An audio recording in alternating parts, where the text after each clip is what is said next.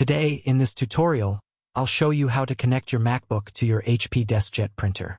So the first step is to go over here where you have all the buttons, wake up the screen by pressing the power button once. Here we go.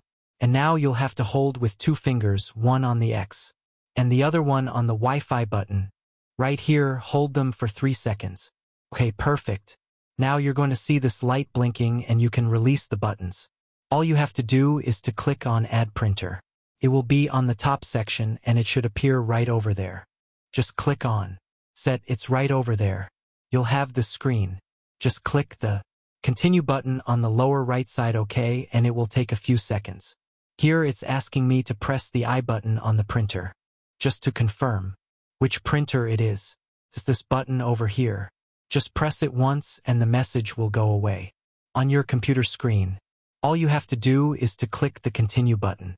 Now you're going to see the name of your printer here. I hope this was useful. Please subscribe the channel.